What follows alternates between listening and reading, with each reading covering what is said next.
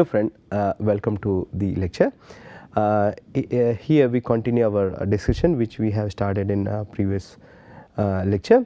So, what we have seen in previous lecture that this existence and uniqueness theorem which we have considered is a local existence theorem, and it only discuss the existence in a small neighborhood of initial point, and that we have seen using one example, that is y dash equal to y square with the initial condition y 0 equal to 2. It means that we have considered this y dash equal to y square and y 0 equal to 2. Here we have shown that solution actually exists in a larger interval, but if we use our existence and uniqueness theorem, and then this interval is quite small, that is given as modulus of t less than 1 by 8. So, here this says that our theorem is a local existence theorem which gives solution only in a small neighborhood of initial point.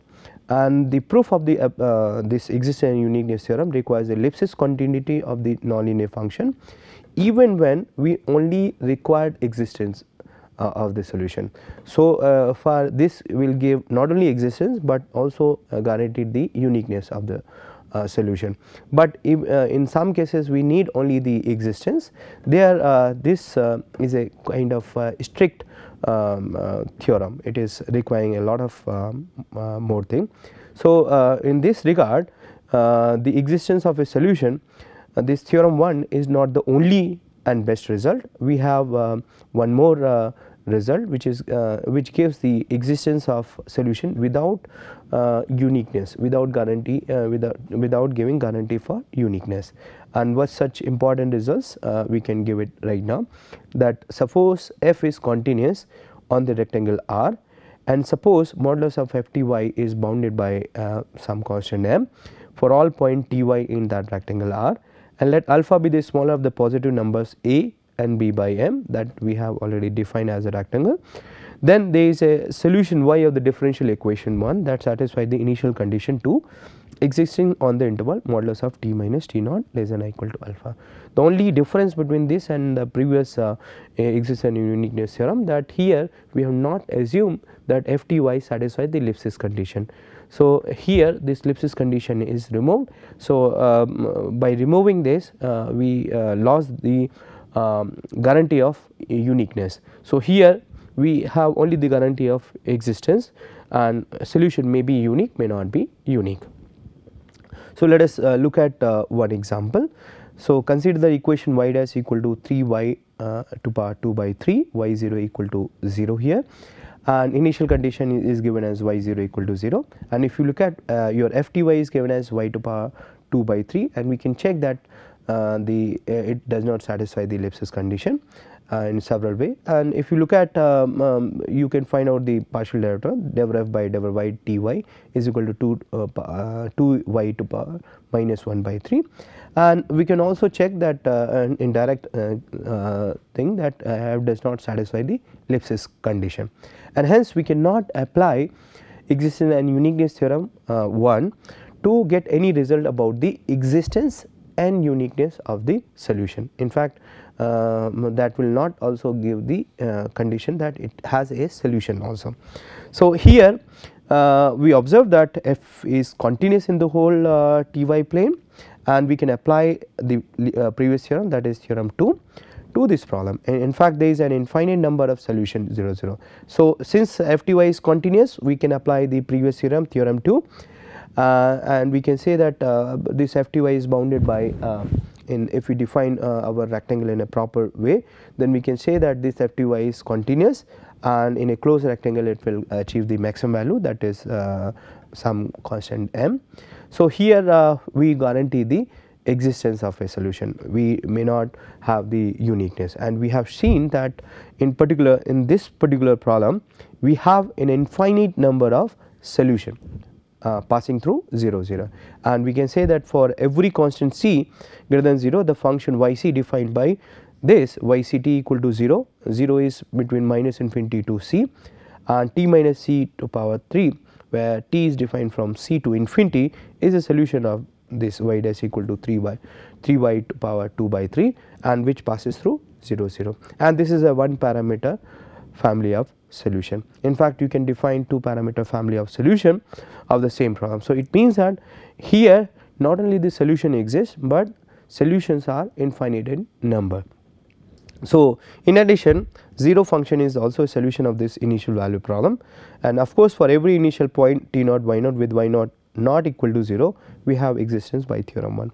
So, if you look at this y 0 equal to 0, this initial condition is creating problem for this initial value problem. If we remove this initial condition y 0 by some non-zero number, then we can apply our existence and uniqueness theorem, and we can say that it has a unique solution. So, if we consider y naught not equal to 0, we have a unique solution in a rectangle where y naught is not equal to 0 is a point. But if we have if we consider a rectangle where we have y 0 equal to 0, then we lose the uniqueness, and in fact we can see that we have one parameter family of solution given by this equation y c t equal to this thing. And in fact, if you do a little bit more, we can define two parameter family of solution of the same problem. So, moving on, next we say that so what we have done, we removed the ellipsis condition on f, and we have no guarantee that solution is unique or not. But if you look at, if in addition to this assumption of theorem 2, the function f is monotonically non-increasing in y for each fixed t on r, then the initial value problem 1 2 has a unique solution. So, it means that to compensate the loss, if we put one more addition condition that f is monotonically non-increasing in y for each t, then we regain the uniqueness of the solution. Here will not provide any solution of the theorem 2 and this corollary, because it is a little bit involved and it requires some more advanced theory. So, we are not giving this thing, but we observe this thing that it is not possible to prove the theorem 2 by the method of successive approximation. That one thing we have to point out, that here the proof of this theorem 2 and this corollary 5 is not given with the help of successive approximation, because here as the successive approximation may not converge under the hypothesis of theorem 2. So, we can look at the following example where we will see that the condition given in theorem 2 is not sufficient to give surety for convergence of successive approximations. So, let us consider this example. Consider the function f defined in the region D in the ty plane, where D is given by minus infinity to 1 and minus infinity to plus infinity, and f dy is given as 0 when minus infinity to t less than or equal to 0 and minus infinity less than y less than infinity, and 2t when 0 less than t less than 1 and minus infinity less than y less than 0. And similarly, we can define in different region the function f dy, and here we can say that f dy is continuous and bounded by the constant 2 on D. So, continuous, to see that it is continuous, you just look at the function f dy, and you can see that if we move from right hand side to left hand side and left hand side, you will get the same value. So, it is a continuous function and it is bounded by 2 on domain D. And if you want to find out the successive approximation for this particular problem, y dash equal to f dy, and we can check that the successive approximation is given by y naught t equal to 0 and y2k minus 1 t equal to t square and y2k t is equal to minus t square, and it means that all the odd successive approximation is given by t square and or the even approximation is given by minus t square, and since so that your solution is oscillating between t square and minus t square. So, and since it is oscillating, this approximation will not converge to the solution which we are searching for. So, here we can say that the successive approximation alternate between t square and minus t square and do not converge. Since the function f dy is continuous and bounded, so our theorem 2 will be applicable, and we can say that existence of a solution exists. And not only this, we can observe that this function f is monotonically non-increasing in y for every fixed t, and so corollary 5 is also applicable, and this gives that we have a unique solution of this particular problem. So not only this, so here we can say that this here successive approximation do exist, but they will not converge to a solution, but still this problem has a solution, and not only that solution exists, it will have a unique solution. So how to find out this y naught t equal to 0 and y k 2k minus 1 t square? I will just show you this condition y dash y1 is going to be what, since y0 is given as 0 here. So here we simply say it is 0 to t and f s y of s y naught s and ds. Now since y naught is given as 0, so f s 0 is going to be here it is 2t. So here it is equality is given, so it is given as 2t. So we can say that 0 to t and 2s ds. So it is given as say t square. So here we can say that y1 is given at t square. Now to find out y2 is given as 0 to t and f of s and y1s ds. Now y1s is t square, so it will lie here. So so here we write fsys as 2t minus 4 y1 upon t. So what is this? Let me do it here. So here we have y1 y2 as 0 to t, it is 2t minus 4 y upon t dt. So here we have y1, so y1 is given as t square. So here we can write it 0 to t 2t minus 4 into t square upon t and dt. So here here there is a small abuse of notation. I should write 2s minus 4 y1 upon s ds. So if you have no ambiguity, let me write it here. So here we can write this as 0 to t 2t minus, and this I can write it 4t dt, and this we can write it 0 to t minus 2t dt. So that is given as minus of t square. So please here we let us write it t1 here, so that we should not have any confusion. So here we have that y2 is given as minus t square, and we have seen that y1 is given as t square, and similarly you can calculate y3 y4 and so on, and we can observe that y naught t is 0 and y all the odd approximation is given by t square, and or the even given by minus t square. So here approximate solution will not converge to any solution, and so we cannot apply theorem 1 to find out the solution of this particular problem, but we can apply theorem 2 and corollary to find out that it has a solution, and not only the solution, it will have a unique solution. So we may conclude the following thing, that assurance of merely existence of solution does not require Lipschitz condition. So it means that Lipschitz condition is required only for uniqueness.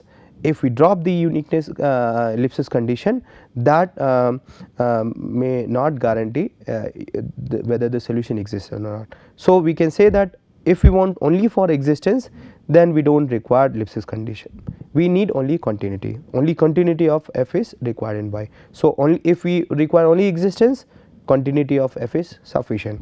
Now here approximation do not converge, but still we have a unique solution. So it means that approximation solution converge and having a unique solution, these two are two different things. So it means that continuity of f and uniqueness of solution do not imply the convergence of approximate solution. So in particular, in previous problem we have a unique solution, we have but still the successive approximation solution does not converge. So we can say that their uniqueness result and convergence of successive approximation are two different independent phenomena.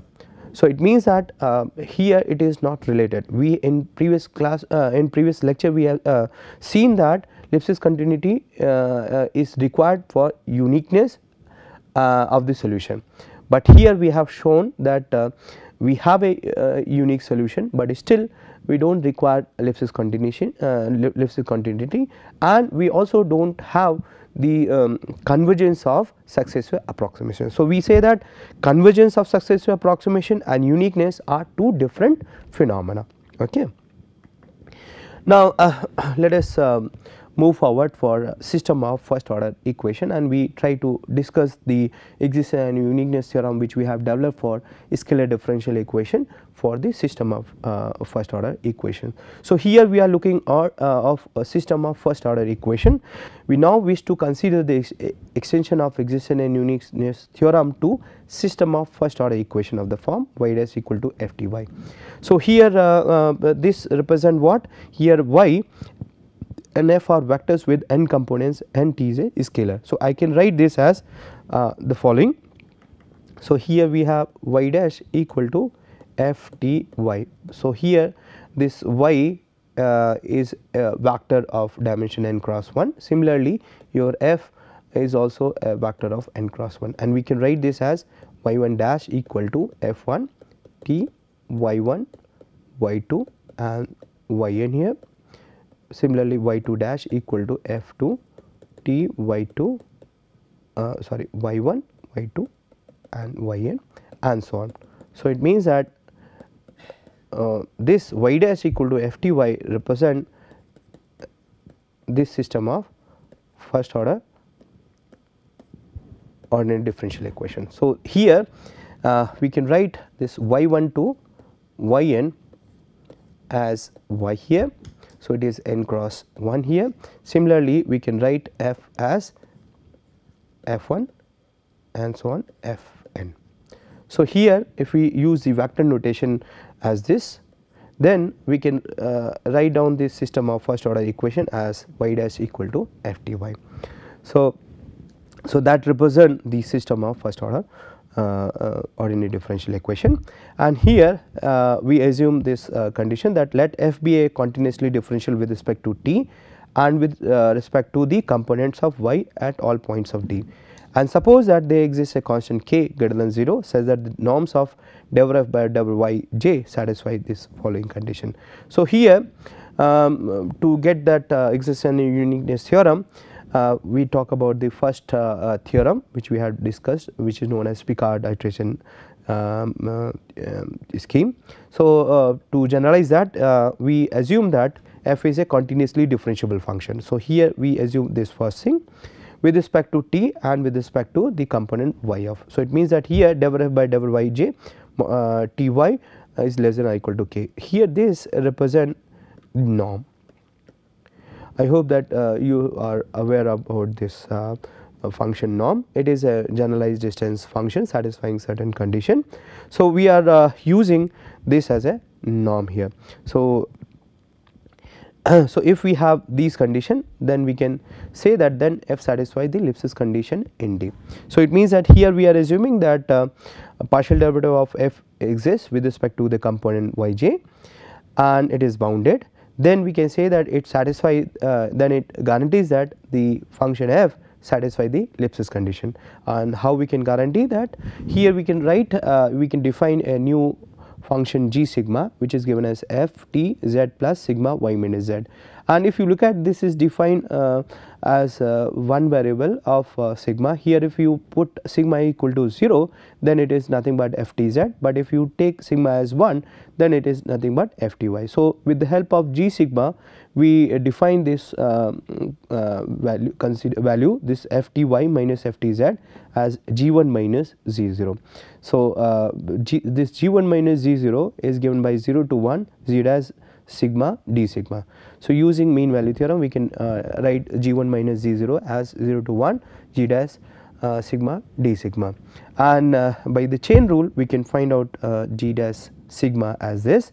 So, here we use a notation f y j equal to del f by del y j for j equal to 1 to n, and we can write g dash sigma as f y 1. Here we are using finding the derivative of g sigma with respect to sigma. So, here we can write fy1 t z plus sigma y minus z and multiplied by y1 minus z1 plus fy2. So, here partial derivative of with respect to y2, argument is same y2 minus z2 and so on. So, here we can write norm of fty minus ftz is equal to 0 to 1 g dash sigma d sigma, and g dash sigma is given by this quantity. So, we can write this as, since fy1 this is bounded by k, this is bounded by k, and all these are bounded by k. So, we can take it out, and what is left here is modulus of y1 minus z1 plus modulus of y2 minus z2 and so on, and this we can say that this is nothing but y norm of y minus z. Here we are using one norm of y. So, here we define what is one norm of y. So, one norm of y is given as if y is given as y1 to yn, then one norm of y1 is given as modulus of y1 plus modulus of y2 and so on modulus of yn. So, here we are using one norm, and we can say that modulus of fty minus ftz is less than or equal to k times y minus z, and which says that function fty satisfies the Lipschitz continuity Lipschitz condition in the variable y. So, it means that if we assume only this condition, that partial derivative exists with respect to component of y and it is bounded, then f satisfies the Lipschitz condition, which is verified here. So, now we define the theorem that let f and double f by double yj be continuous on the box B ty, where modulus of t minus t naught is less than or equal to a, and norm of y minus eta less than or equal to b. Here eta represent the initial condition y at t naught, where a and b are positive numbers and satisfying the bound modulus of fty is less than or equal to m. Here it is norm of fty is less than or equal to m, and norm of double f by double yj is less than or equal to k for ty in b. And here let us take the alpha be the smaller of the number a and b by n, and define the successive approximation as we define in theorem 1, phi naught t as eta and phi n t as eta plus t naught to t fs phi n minus 1 s ts. Then this sequence phi j of successive approximation converges uniformly on the interval modulus of t minus t naught less than or equal to alpha to a solution phi d of 5 that satisfies the initial condition phi t naught equal to eta, and the solution is given as we have done in case of theorem 1. The only thing is that here modulus is replaced by norm. So, here we have not given emphasis on this, this represent norm in vector case. So, it means that theorem 1 you can exactly write it here. The only understanding we have to assume that this is not a modular sign, this is a norm in n dimension. So, and similarly we can define the uniqueness of solution. So, our next goal is to prove the that under suitable hypothesis there is only one solution phi of differential equation y dash equal to fty with the initial condition phi t naught equal to eta, and here the condition is Lipschitz condition. So, suppose f and double f by double yj j from 1 to n are continuous on this rectangle B, then they exist at most one solution of 1 satisfying the initial condition 12. So, here we can say next theorem that suppose f is continuous on the rectangle R, which is defined like this, and monotone non increasing in y for each fixed t on the rectangle R, then the initial value problem has at most one solution on any interval j with t naught as left hand point.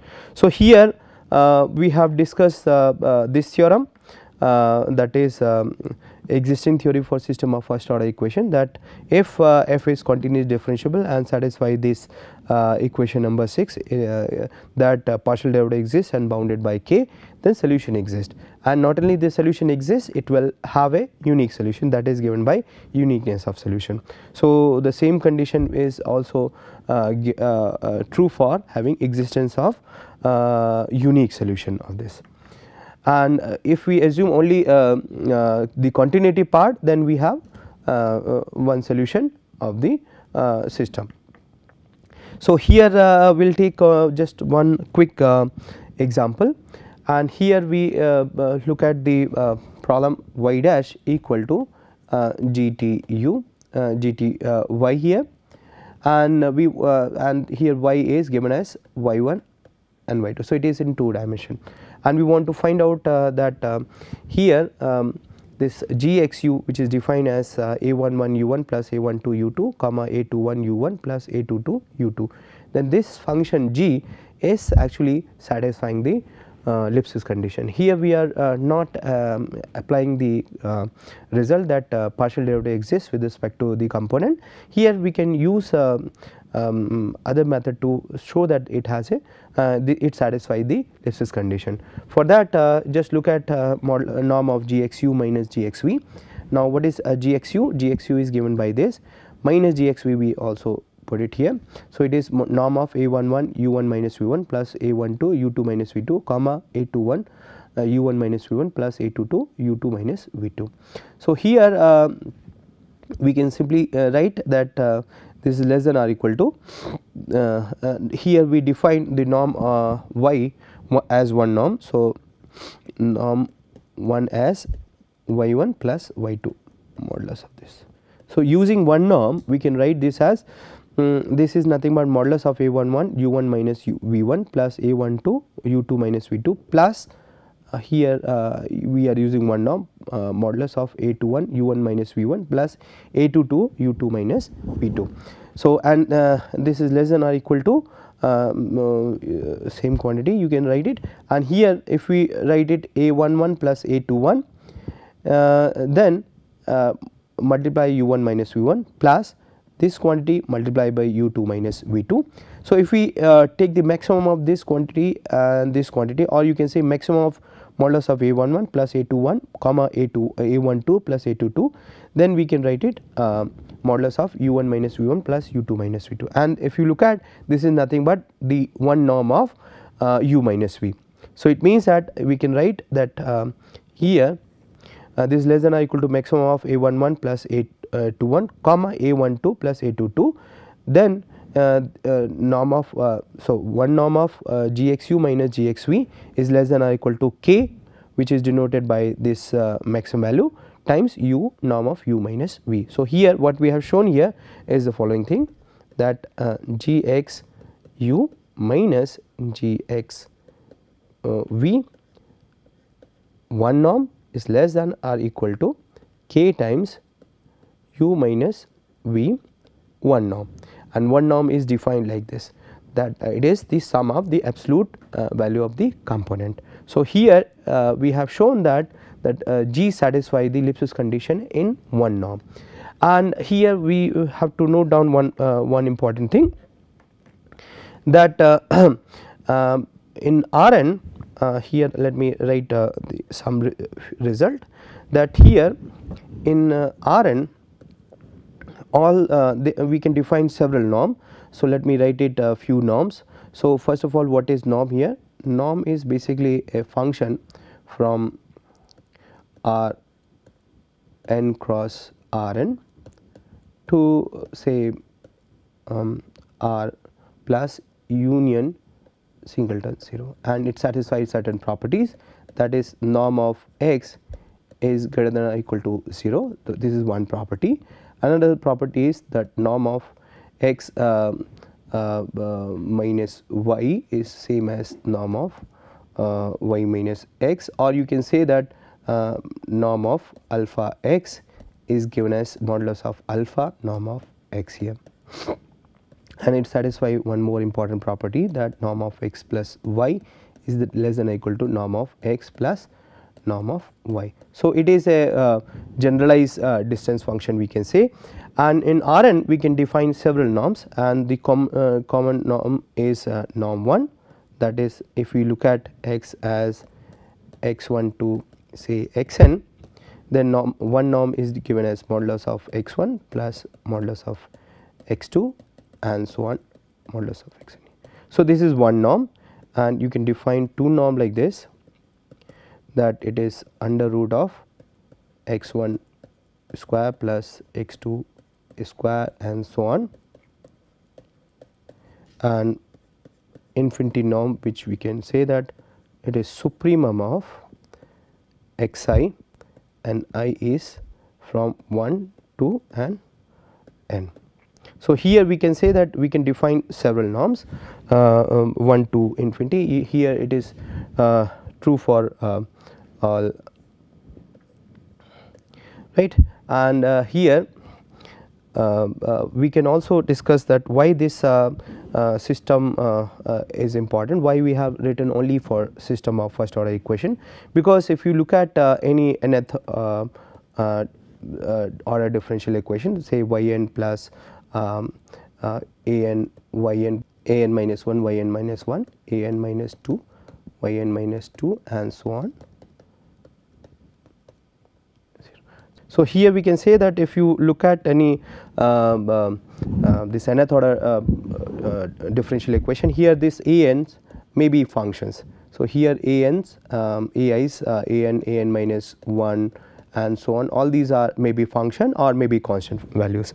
So, we can say that this can also be written in system of first order equation. The only thing we have to observe that x1 is, let us say, y, and x2 is y dash, and so on. We can define xn minus 1 as y, x1 is y and x2 as y dash. So, xn minus 1 is yn minus 2. So, xn is given as yn minus 1. So, here we can write this as, say, x1 dash is basically y dash, so which is nothing but x2. So, x2 dash is y double dash, that is nothing but x3, and so on. We can define xn minus 1 dash is equal to yn minus 1, that is given as xn, and xn dash is given as yn, and this is this you can write it minus 1 upon an, provided that this an is non-zero, and you can write down this as this an minus 1, yn minus 1 is given as xn minus plus an minus 2 and xn minus 1 and so on.